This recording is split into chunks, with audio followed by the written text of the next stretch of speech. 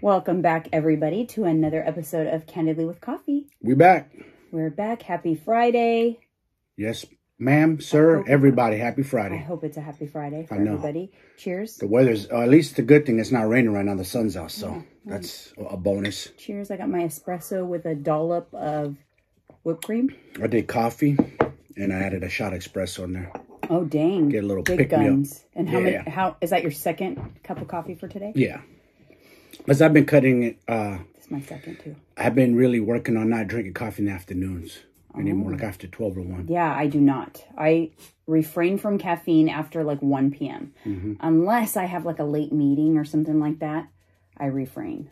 Yeah, it depends. Now, if I have a long day and I'm going to have to keep running, I was like, damn, okay, then I might need it. But I try not to. I've been really cutting back. I've had such a busy week. It's like appointments after appointments. I took my sister to a doctor's appointment on Monday.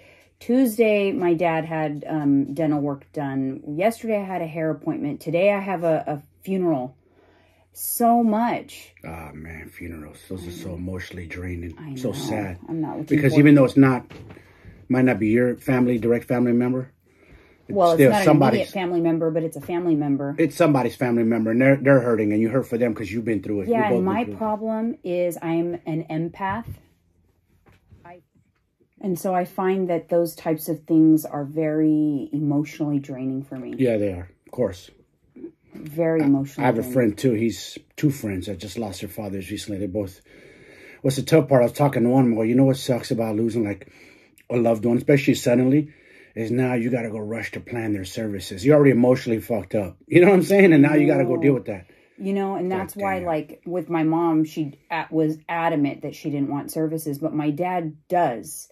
So I've already kind of started the thought process. He wants a big farewell, big show for everybody. He just does want a funeral. And so what we're going to kind of do, I think, is more of like, obviously a funeral. But babe, what do you mean it's all a show? It is a show. It is what somebody wants. I know. It is their wishes. I know.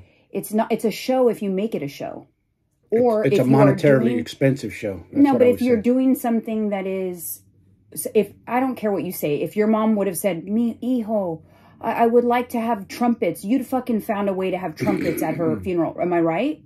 Maybe. I probably would have tried.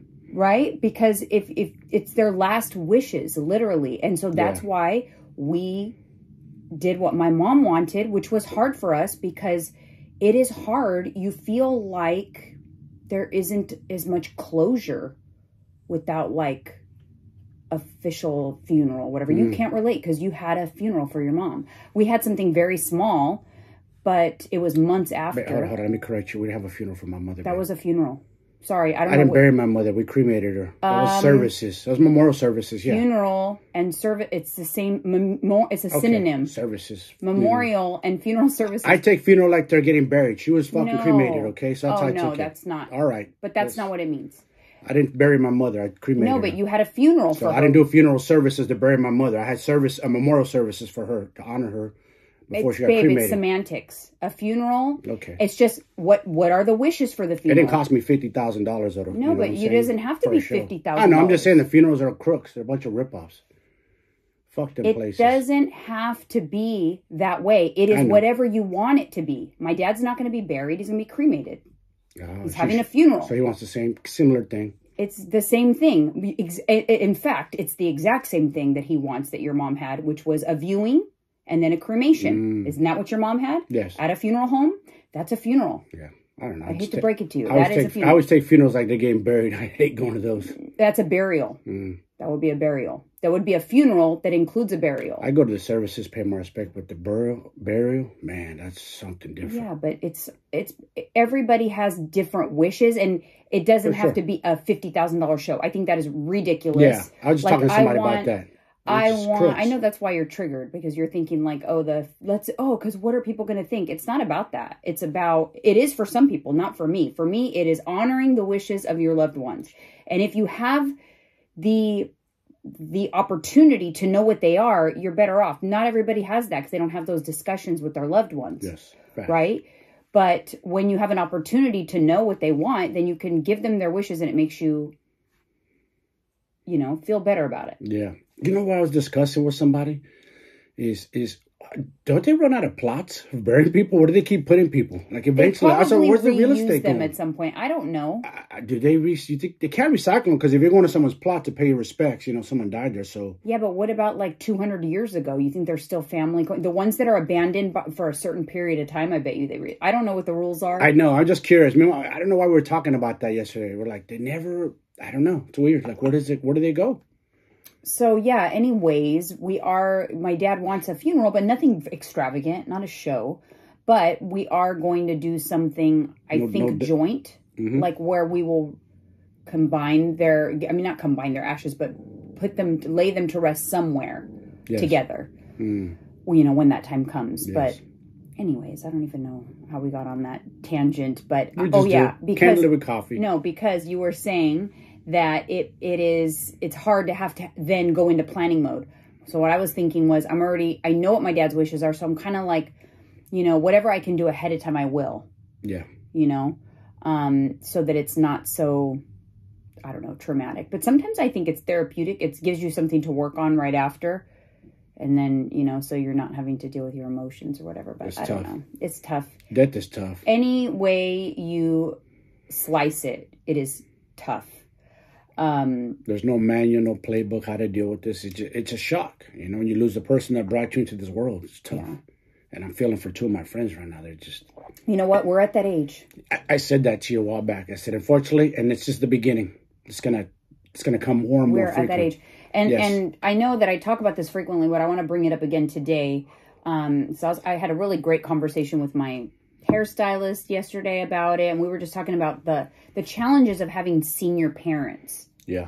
And what people, you know, don't realize. And it is a true fact is that your senior parents become children. You reverse. You age in reverse. We never think about that. You're right. The whole process of life, like a natural life, like growing old and then dying naturally, like dying by through hospice where your body shuts down. Yeah. It's literally the reversal of childbirth and babies and toddlers. Then it goes into, you know, so it's childbirth, baby, toddler, child, teenager, adult, senior. And then as a senior, then you revert back to teenager, child, toddler, infant, death. Because before death, they become infantile, sleeping all the time, you know, can't communicate. It's literally like textbook reversal. It's crazy. And then they get stubborn at the end. You know, when you're a little kid, you're stubborn. You make life hard for them. They do it for us in the end. But you have to think about them. And I challenge you, if you have senior parents, to start thinking about like when it's time for you to kind of like involve yourself or step in. Because you think for so many years, you think your parents are like, you know, the decision makers, they know what they're doing or whatever, but you have to understand that there is a reversal that happens. And there's a time where as their child, you have to step in and help them with things. Because let me tell you, and I'm going to share a story, but senior abuse and taking advantages of seniors is a thing. When you start to feel like your parents are entering that era, it's time for you to go with them to doctor's appointments. Go with them to, you know, make decisions, financial stuff or whatever. It's important because they get taken advantage of. Yes, they do. Have the conversations with them about not trusting everything they see on Facebook, and a text message that says it's from a family member might not be from a family member. Like, have those conversations with them, because the combination of technology and them becoming seniors and now people having access to them more frequently than maybe before is a problem. Yep. But I didn't even tell you, but I'm going to give you a little backstory on what happened with my dad and his dental stuff. So last year, when my mom was still alive, my dad had some challenging stuff with his dental. Like, he had a root canal that went bad, and so he went to this dentist a few times and he was having issues. I wasn't a part of it. This is just my mom and my dad at this point. And I guess on this one particular appointment, they ended up having to do more than they were supposed to, or than they thought they were. They took, you know, an extra tooth, or I don't know the specifics on that, so I don't want to speak to the specifics. But at that appointment, apparently my dad didn't have enough cash. He's cash paid, he's Medi-Cal, so he doesn't have dental insurance. he didn't have enough cash to pay for the procedure. He was short like a few $100s. It was like $1,000. He had like $600 or whatever. So they freaked out on him, and he was like, well, let me go home and get the rest of the cash. And they're like, oh no, you can't leave. You can't leave until you pay us. They literally, like, both my parents were there too, by the way. They literally like held them hostage. My dad said, listen, I will leave my wife here. You could keep my ID. Here's you could keep the cash I have. You can keep my, driver's license. And that's what he offered first. And then he said, I'll leave my wife here. And they still said no. And they were very rude to him. It was a bad experience. He didn't tell me about this experience until my mom passed. Damn. Because when my mom passed, I was checking her voicemails, and I saw like my dad had a dentist appointment. Yeah. A follow-up with this dentist. And I said, hey, Dad, you have a dentist appointment. It was on Mom's voicemail. And he goes, oh, you don't know. Those people are terrible. They were very, mean to your mother and I. And he explained it. But I took it with a grain of salt. Okay. I'm thinking... My dad was probably confused. Mm-hmm. They were, my parents are immigrants. They were probably like having a hard time understanding the dentist. So I gave the dentist a pass, thinking like, my parents are probably exaggerating.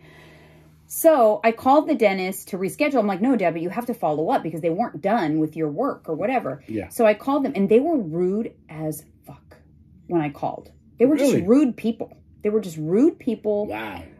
It was so I thought, you know what? Maybe my dad was right. But my sister ended up taking him. Yeah. Long story short, this is in January. So my dad then gets diagnosed with colon cancer in May. So he never follows up, and he has an abscess in that tooth that they worked on. Damn. And so I had to call back recently to figure this out. Mm-hmm. And they were rude again, like extremely rude.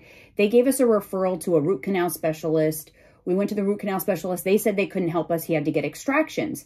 So they sent us back to this rude-ass dentist. And I'm going to tell you who they are because I'm going to leave them the nastiest. Blast them.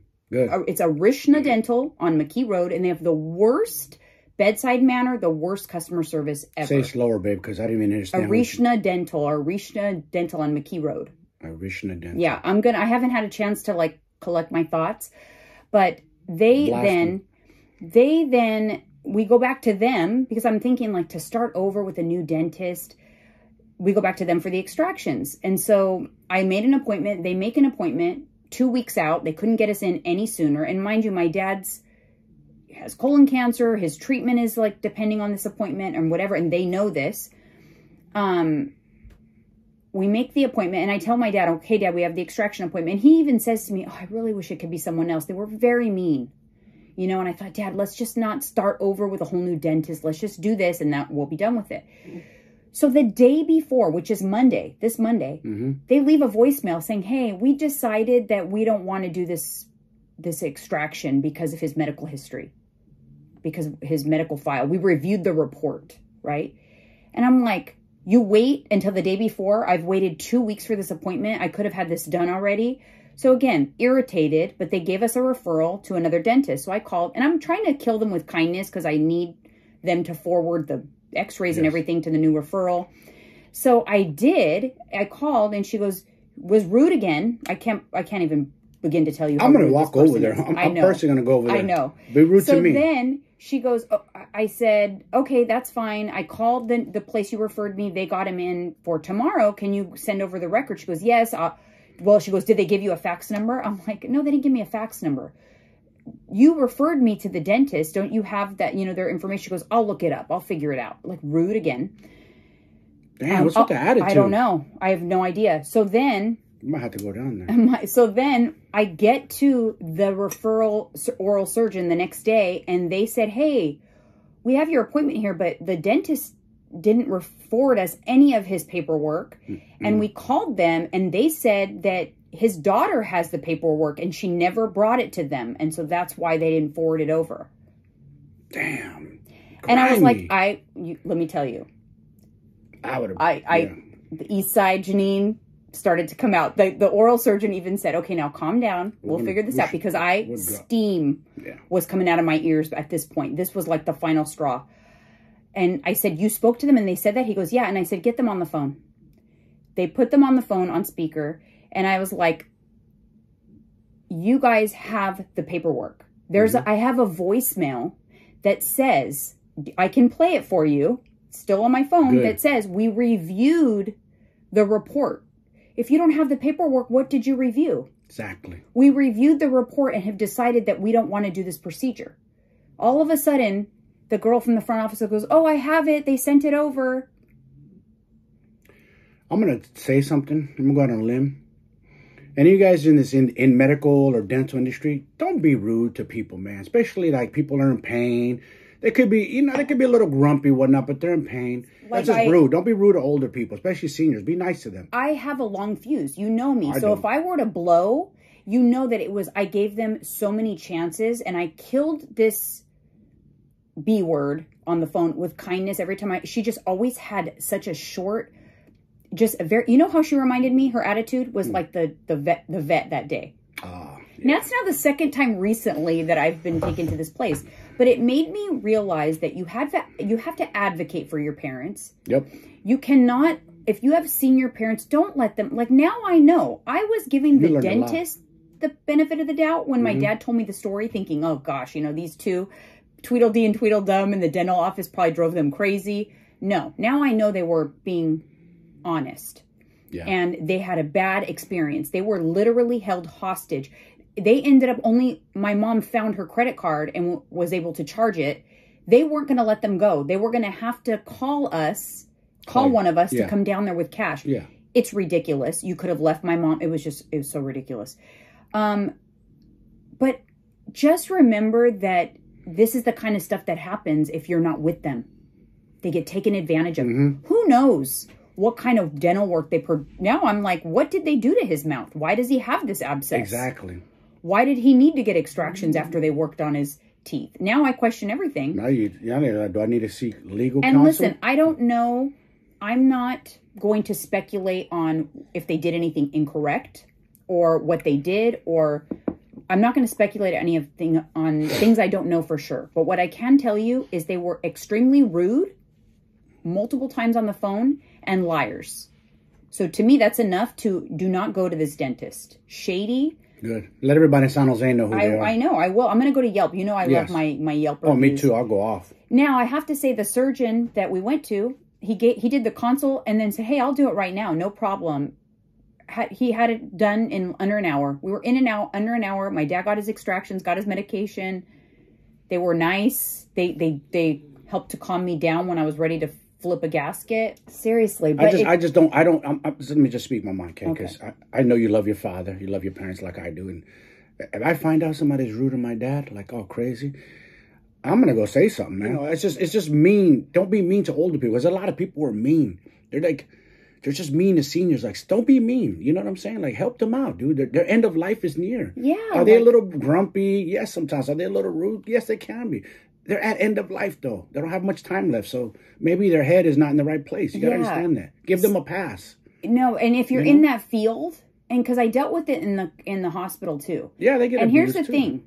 So the dentist, all of them, they say the same thing. Because of COVID, only one person allowed, unless it's a minor child. So that's what this dentist said, too, the oral surgeon that we were at. Yeah. And my dad's like, oh, no, like, you're not going to be able to come in with me? I'm like, no, I am. You're a minor child. You're in my opinion. Child. Exactly. They need to accommodate that. In hospitals, too. In a hospital, they say, like, oh, I get it. COVID protocols, whatever. But if you have a child, they let one parent come in. Well, my senior father is my child. And so I go until they kick me out. And my dad always says, what are you going to do? I'm like, I'm going to go in. I'm going to go until they say something. And guess what? They didn't say anything. Yep. Sometimes you have to just act like you own the place. Remember you taught me that? Years ago. You taught me that. When we went to Vegas, I went to Vegas for the first time, like, without you. And I wanted to still, like, get all the perks of Lisa. Going to the front of the line. And you're like, there's a long line here, babe, at this club. And I go, listen, this is what you do. Walk up, find out who's the head honcho, and just work your magic. Yeah, like, you're like, act like you own the place. That's what you told me. Like, walk up like, hey, like, we're just me and her, we're just trying to get in, and it worked. And that was great advice that you gave me. You're attractive girl, Vegas. I got to push But you I right through. use that now. I don't always just take a rule at face value. Like even when my dad was in the hospital, or like when we went to the dentist and my dad like panicked, like, what am I going to do? I can't hear anything. I don't even know what to tell them. And I was like, don't worry, Dad. I'm going to act like I own the place. I'm in there until they kick me out. And if they try to kick me out, I'm going to explain to them that you are my minor child. Yeah. You're 82 years old, hard of hearing, and English is your second language. Yep. I need to be there. Mm-hmm. That's true. You know? I got a funny story in my head, not to get off topic, but like I told you, you're walking like you own the place. Well, I used to work out at Powerhouse Gym in Daly City. Me and my boys, you know. Powerhouse was considered like all the meatheads and bodybuilders, big dudes.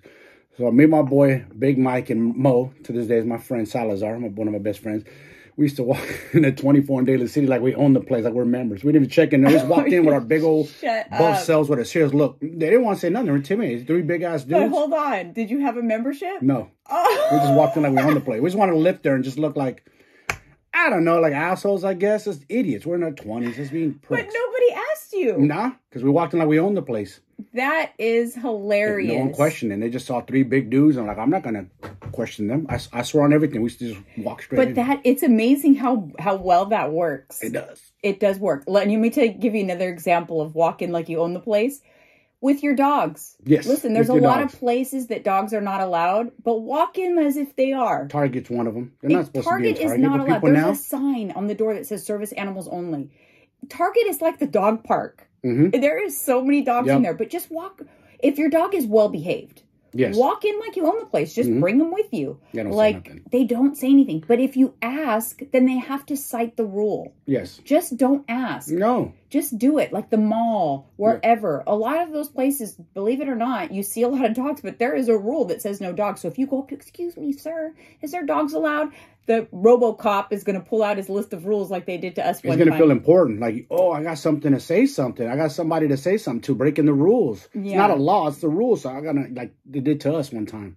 Super RoboCop stopped us. We had a little karma, remember? Yeah. Like he literally, like a 40-year-old virgin. Yeah, like, go do get something. Out of here. Go check on your mom at home because I know you live with your mom. Yeah, and he pulled out his rule book. He couldn't find the rules. He couldn't find it. I told you, get out of my face. No, wait. So we were like, we're not going to sit here and wait for you to find the rules. So we kept walking. We walked all the way down the mall and got our candles, whatever, came back, and he was still looking. He was still looking at his Those kind of guys are dangerous. They make me nervous to become cops that are just super, like, over the top. Just every little, like, bro, you don't have to enforce every little rule. Come on. But that's really good advice. Walking like you own the place. And that's what I did. And because my dad gets so nervous the minute he thinks that he's going to have to go in and do something, by himself. And it just made me realize, like, especially if he's scared. He wants company. He's scared. He's at the end of his, his journey. He's scared. They're becoming fragile. Like you said, his mind is very fragile right now. Yeah, he knows his journey's at the end. You've got to think about it. And this is how it's helped me a lot to just rethink things, process it with my brain that way. It's helped me a lot to think about him as if he were a child, because then when you ask yourself, is he capable of doing this, that, or the other? Would you let your, 10-year-old do that? Yeah, true. 12-year-old do that? And as he progresses or gets more ill or older, the age will drop. There will be a time where he will be like an infant. Mm-hmm. And would you leave your infant home alone? Would you, put your infant to bed and not check on him, for the next? No, you don't. So you have to think about it that way. And People I think don't. They don't think about it that way. No, they don't. It's weird seeing it though. Like, you're right. Like, born out of the womb, baby, kid, teenager, adult, midlife, like we're at, senior, and then it starts reversing again. You're right. You start going down like that. No one thinks about it that way. And I feel like acceptance helps. Understanding, and that's why I talk about it, because I'm sure I have a lot of followers that are, if your parents are still alive, you can relate to this. Yes. And it's helped me a lot, so I'm hoping it'll help you to accept where they're at and accept that they're no longer that person from 25 years ago. Strong mom and dad. They're not that. No. You have amazing memories. Mm-hmm. Enjoy those memories, but stop trying to make them be that, because they're not that anymore. No. That time has passed. So now you have to accept them for who they are right now. Yeah. Like, I think about my father, how I used to be so happy when he came home. He's just big. He never was a big man, but just strong from work. My dad too. Work strong. I used to arm wrestle with him. He beat me. There's little men that are very strong. I mean, he's maybe an inch or two shorter than me, maybe. Just never physically imposing guy, but just physically strong from working. Like, you shake his hand, You feel it. Forearms, everything was grinding. Yeah. Very strong. I'm strong in a different way because I lifted weights and I do the fight training, but yeah. Yeah, but what I mean is, like, you just have to accept that that's different, because if you keep searching for that person, you're going to be disappointed.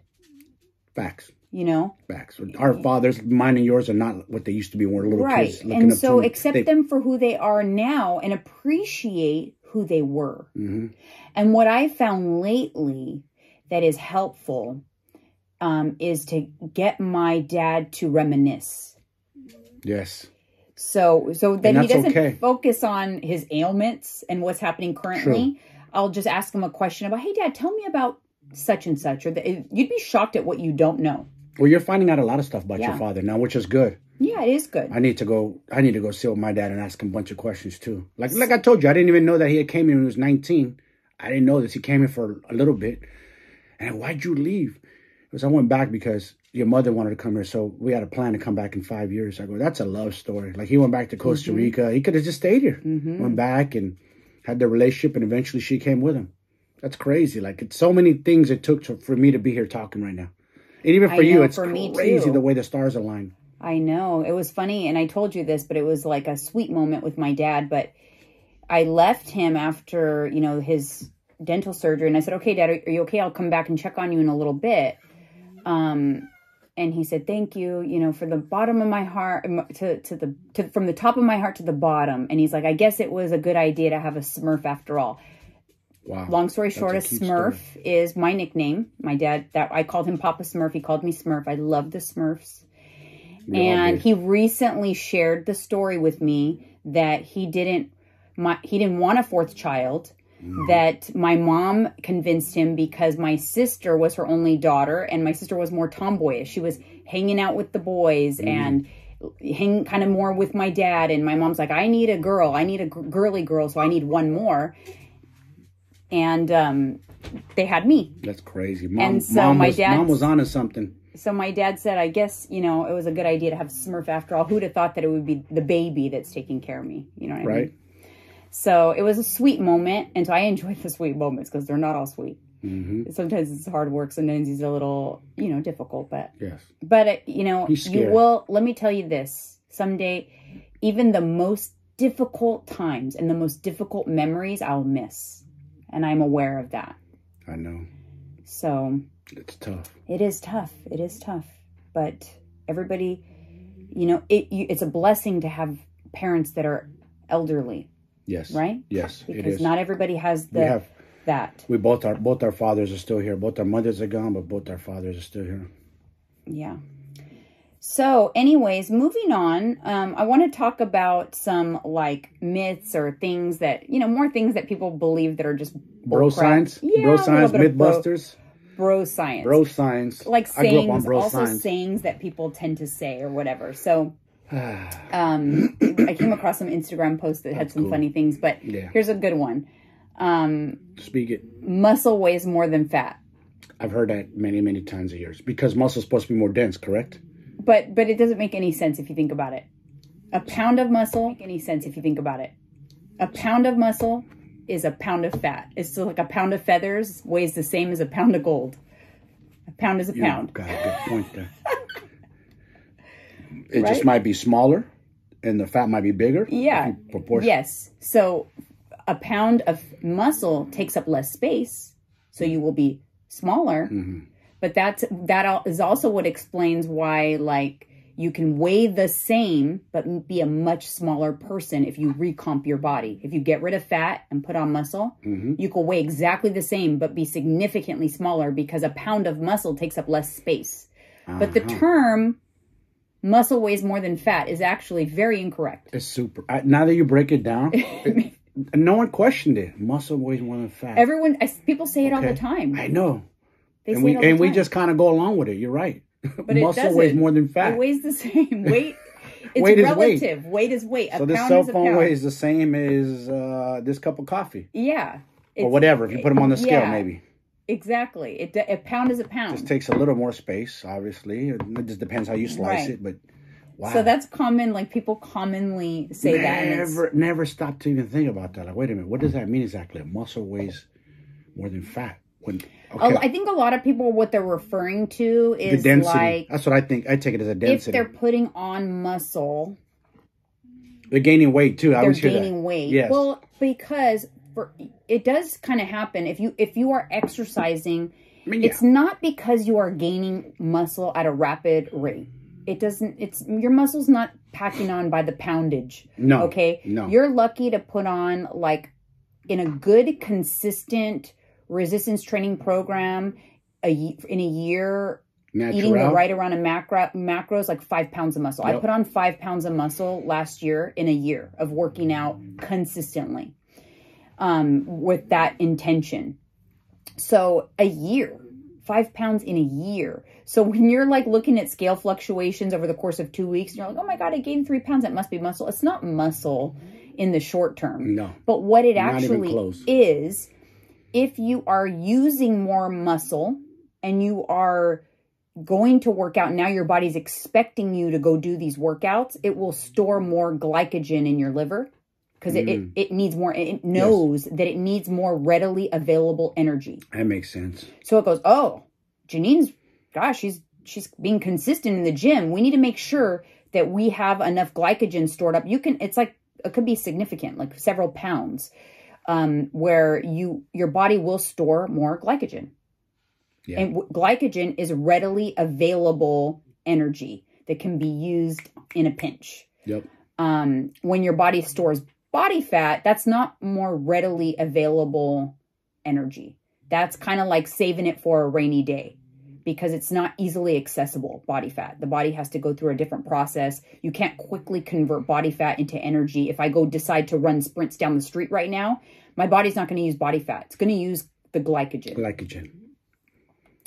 That is why walking for fat loss, they say, is supposed to be the best. Well, yeah, if you're in... Not what I mean by that is it's not burn off muscle.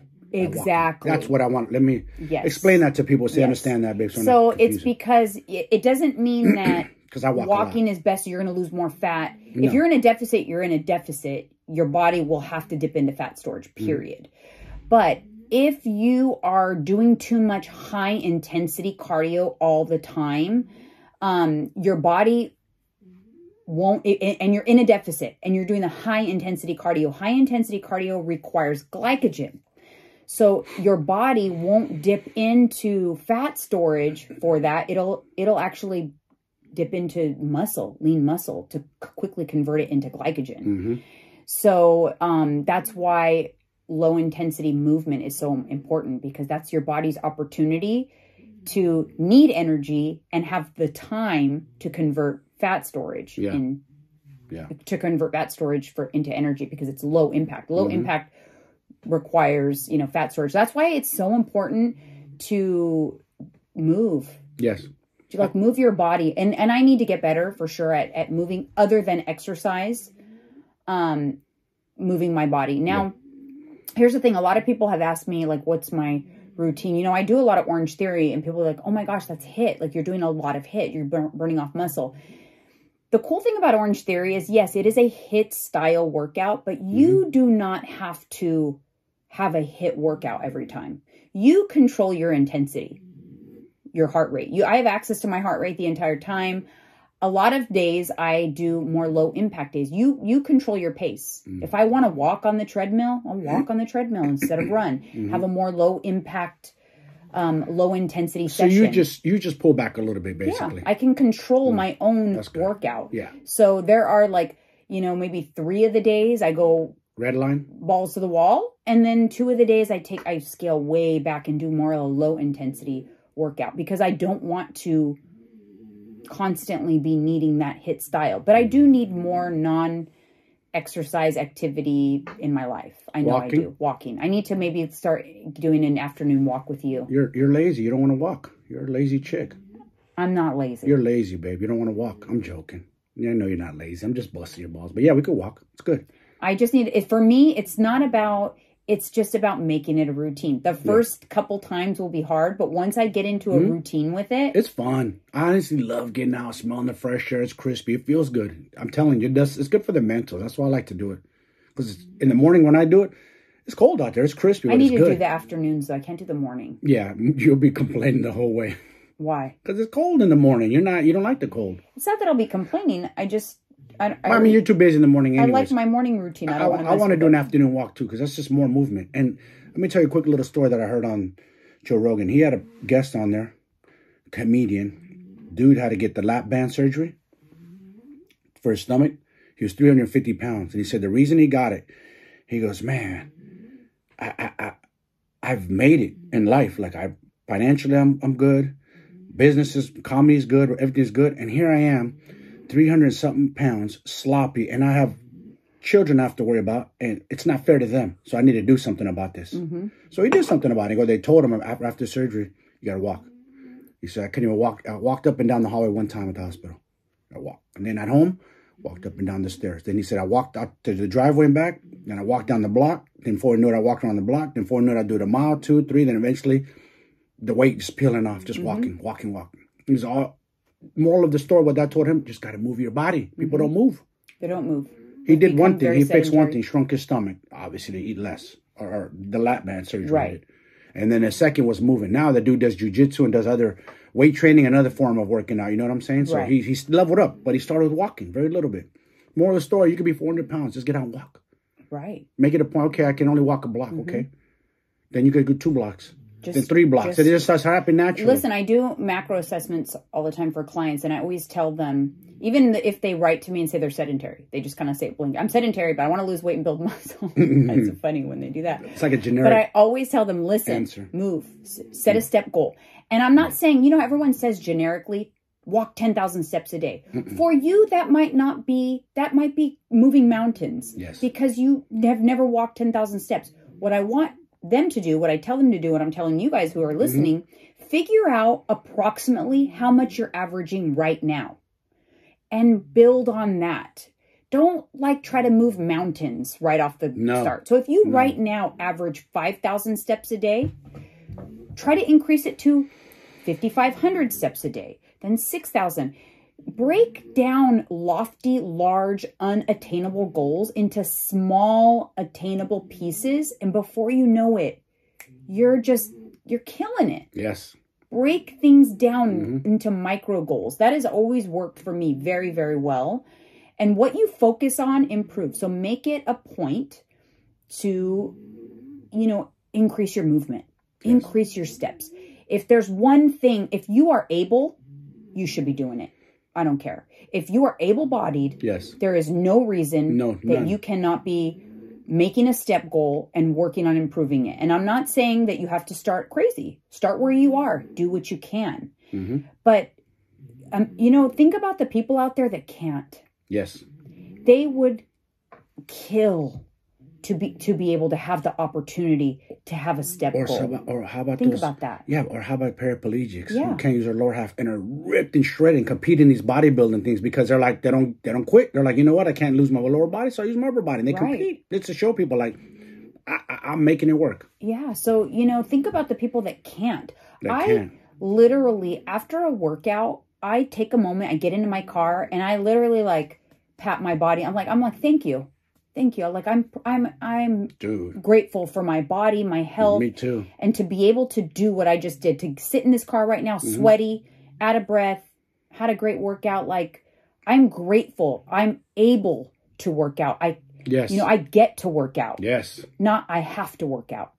Start thinking about it that way. And if you can listen, I told you, I've mentioned this before, but when we first moved into this house, there was a neighbor, and he probably passed away now because I don't see him anymore, but I would see him walk every day with an oxygen tank on wheels. That's right. Remember right. Slow, You're right. I haven't seen him. But he probably passed away. He probably did. But he was walking. And I guarantee you, because he did that, he lived longer than he probably would have. There's a lot of studies that prove that. That's what's killing us, being too sedentary. Yes. Unfortunately, not moving. So some of the other things, meal frequency is a big one. And in the day and age of intermittent fasting or OMAD, or some of the people, don't eat after 7, all these crazy rules, the latest studies show meal frequency, when calories are equated, has no impact on fat loss. That is the latest, most reputable, up-to-date studies. So break it down. Meaning, yeah. What if you have a 2,000 calorie limit for the day? If you eat it in one meal or in 10 meals, it will not have any impact on your fat loss. If you eat it at 8 a.m., 2 p.m., or 10 p.m., no impact on fat loss. As long as you stay within those. As long as if calories are equated, that was the study, calories equated, meal frequency has no bearing. So then what becomes important is, how do you feel best? Because think about this. Remember, food is fuel. So think about what makes sense for you in your lifestyle, how you feel best fueling your workouts. Do you feel better fueling them before your workout, after? It boils down to a personal choice and routine and schedule for you, because there's no ideal meal frequency for fat loss. Yeah. So the ideal one becomes what works best for you. True. You know, what works in your schedule. And you know where, for a long time, you might know this, you might not, but for a long time, 7 was the cutoff time. You know who made that popular? It's bullshit. You know who made that popular? Who? Oprah Winfrey.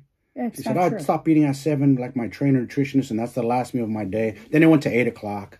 Yeah, it's not true. You can't. It's all too. If you're tracking macros, all of those ridiculous rules go out the door.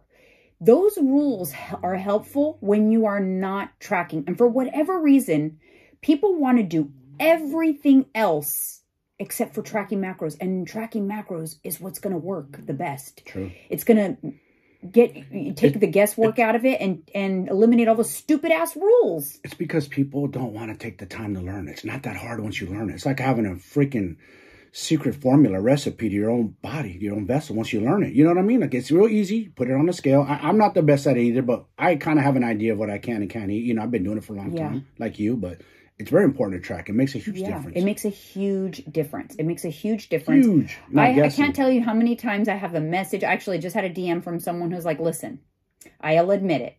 I was that person that I wanted to do everything else other than track. And I finally listened to you. And I decided to track what I was eating. And I was eating 500 to 1,500 calories more than I thought every day. People assume. They don't. She was like, I was mind blown. So I'm like, shoot, I guess I do have to track. Why am I fighting this? And then she lost 6 pounds. Like that. It is mind blowing. Because she pulled back. She figured like, oh, whoa, I'm way off. I need to. You have to.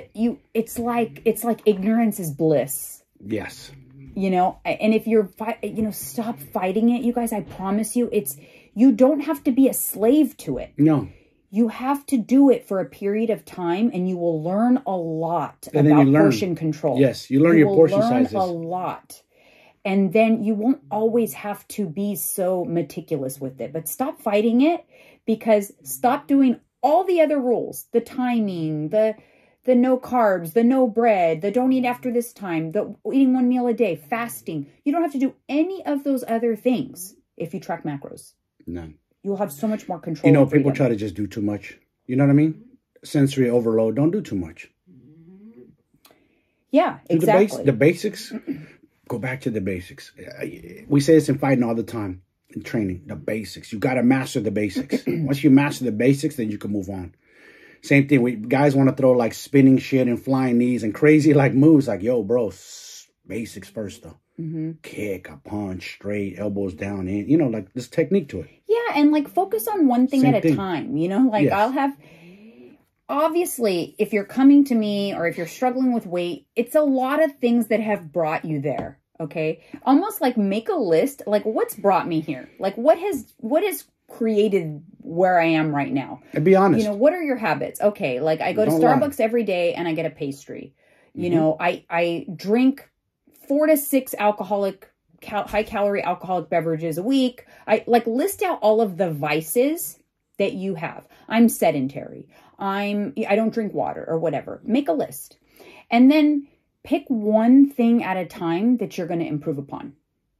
You know, start with one thing. Oh, I'm sedentary. Okay, I'm going to make a step goal. Nighttime snacking. Or I am going to reduce my alcohol intake. I'm going to limit myself to 2 drinks a week, and I'm going to make them lower calorie.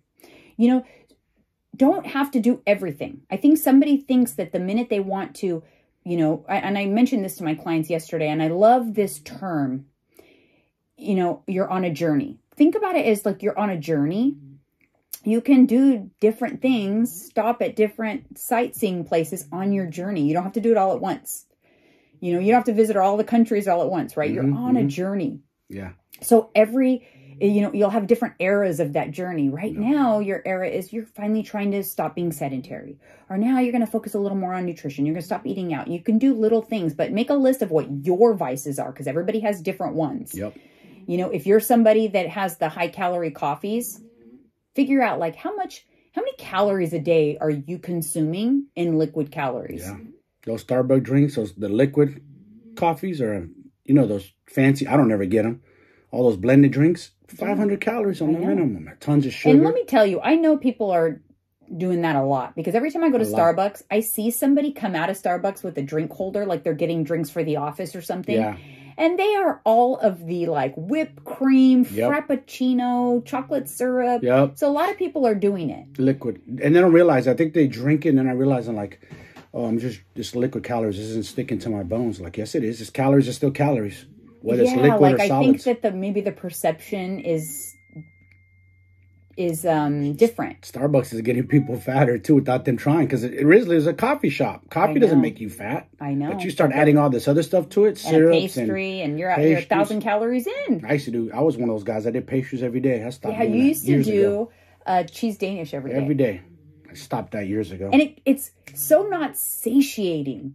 It's, you know, once in a while. Tastes good, but it does nothing for the feeling. I'd rather get egg bites. Protein. Yeah, like I am just, when you are a macro person and you can eat anything you want, truly anything you want, you become a little more careful with your spend. And you're like, 400 calories for that. I could have an In-N-Out burger for 400 calories. Yeah. Like, I'm not going to, I'd rather have something that's going to be a little more bang for my buck. Breakfast burrito. You just become a little more careful with the spend. That's why macro tracking is so amazing. Okay, what were some other ones? Oh, another popular one. I think we've covered it before, but fasted cardio. Again, I hear that a lot. The most recent studies, fasted cardio has no benefit other than, you know, your calorie burn. So you're bursting my bubble, because I killed myself for almost 3 years getting up at 4:45 a.m. to go to the machine when I was on vacation. And I got lean and ripped, and I thought it was fasted cardio. It's not because a fasted has any additional benefits. I was watching my calories. But you got to understand, weight loss is very behavioral. So that's a good behavior. That's a good behavior to have, to get up before you do anything else and get your cardio done. And it's going to set you on the right path for the day to have a good day. Like, you know, you started your day with cardio. You're going to be on track with your macros. You're feeling motivated. Mm-hmm. It's a behavioral advantage, but there's no fat loss advantage. If you do an hour of cardio fasted in the morning, or an hour of cardio after lunch, or an hour of cardio in the evening, same benefit. No benefit for fat loss. Now, my argument is there are behavioral advantages to starting the day off with the workout. Also, there's less likelihood that it's going to not happen. If you get it done before anyone even wakes up, because it says, hey, I need you to do this or that, or now we have an emergency meeting or whatever, no one can take it away from you. It's done. It's in the books. That's the beautiful thing about getting up and knocking it out. But if you are going to do it at lunch, and then all of a sudden you get you get stuck at work. So now you're going to do it after work, and you get stuck in traffic. Now it didn't happen for the day. So tired, you're hungry. Yeah. All that goes out the window. So behaviorally, it helps, right? But there's no actual advantage to fasted cardio. That is the latest and greatest. Here's another one that hurt some people's feelings. Like, I know. Damn it. That's okay though. You said regardless, it's still good. Whether you do it fasted or you do a little something, getting up in the morning and knocking it out is a good thing. And here's the thing, you guys. Good habits. I know we hear a lot of stuff all the time. I always like to look up studies and the source when I read something. I don't not just take it for face value. Mm-hmm. But here's the thing. Things change. Research changes. New studies come out. We're advancing. If you are listening to somebody who has not changed their position on anything at all, ever, you know, or like for the last 5 years ago, they're saying the same thing that they're saying today, run for the hills. Yeah. And we're going to keep evolving and finding out more and more. Remember that. We're advancing fast right now as a human race and species. Right now, we're advancing quicker than ever in life. So remember that. Don't get so stuck in because you heard something 5 years ago. Don't get so stuck on it. Exactly. We've evolved. We have new information. We have new data. Use the latest and greatest data and don't get so like attached to a notion because things change. And I've evolved. My message has evolved over time. Yes. But one thing I've always been careful of is I don't like, especially right now, and especially over the last 3 to 4 years, I've positioned myself in a position where I am evolving. I'm constantly using the latest and greatest techniques and tips for my clients to reach their goals. Rather than being stuck in my ways and stubborn, I'm open to new information, new ideas. I'm not pigeonholed. I'm not like a carnivore specialist or, a paleo specialist or whatever. I am just Janine, a weight loss coach. Whatever is the latest and greatest in the recent studies and the recent information, that is what I'm going to use to help my clients reach their goals. So I think people get attached to things sometimes. They do. And I was a personal trainer and I come from this space, and a lot of trainers out there think they know it all, or they're this, or they're that. Hey, you probably do know a lot. We all know a lot. But again, like you said, don't be stuck. You got to be progressive in life. You always got to think ahead. Everything is always evolving and changing. Any industry. Nothing. Think about anything. Think about your TV from 5 years ago. Your phone from 5 years ago looked different. Yeah. Your computer, everything, things that are innovative will keep changing. Mm-hmm. So if you're... 5 years ago, we barely had electric cars on the road. Look at now. What we said, there are Teslas everywhere now. Think about that. The message should shift. It doesn't mean that you were wrong before. It just means that was the best data at the time that was out, Yes. And so just keep in mind that, that's why maybe you heard this at one point, but now data has changed. And so now we're thinking something differently. But another study that I was reading, and this was a post I saw on Instagram, so I went and read like the study behind it, is there's been a speculation on, LDL cholesterol or cholesterol is not that imperative. It's not connected to cardiovascular disease or whatever. But the recent latest and greatest studies do show that LDL does impact and does increase your chances and is directly correlated to, cardiovascular disease. So it is important to monitor your cholesterol levels. Now, HDL, no. So it's still, HDL is not connected, but LDL cholesterol is. So it is important. That was something that was an interesting tidbit that I read. It's wow. Cardiovascular. Your LDL is directly connected to your cardiovascular disease if you have high LDL. So that is something that, because in the keto space for the longest time, and I'll admit I was part of that world where I read all the research at that time where people were trying to say like, it doesn't matter and it's not, correlated, blah, blah, blah. But current research is showing that it does. So, but you can be on a keto diet without having poor cholesterol numbers, but dirty keto is leading to people with like some high LDL because they're eating high saturated fats and high, yes. You know what I mean? You don't have to. You can do a cleaner version of keto and not impact your cholesterol. And I should say, some people are just prone to high cholesterol genetically. I did my blood work when I was on keto, didn't I? Yeah. And it came back. Yours is fine. Mine was and your cholesterol's good. My cholesterol's actually a little higher than yours. Both of ours were good numbers, but yours was actually better than mine. Wow. But it's important. So it is important. And for the longest time, and a lot of like keto gurus and stuff will say that it doesn't matter. And I may have said that at a time. But again, like I said, it's important to evolve, read the research, and be willing to say, hey, things are changing. Now you change your position. It's okay. And you got to be also with keto. That diet's not for everybody. Everybody thinks, I can do it. No, it has affected people, and it has from what I understand, it has affected some people's hearts. But I'm not a doctor. I don't know how true that is. If you are prone to high cholesterol and like you start keto and your numbers go crazy and you go on like a clean keto and you cannot regulate it, then that diet's not for you. Everybody is genetically more predisposed to certain things. So it's important to monitor your blood work and see how you do.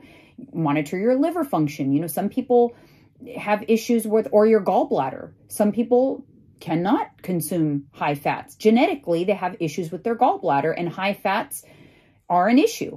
So not every diet is good for everybody. And I think that it's important to remember that.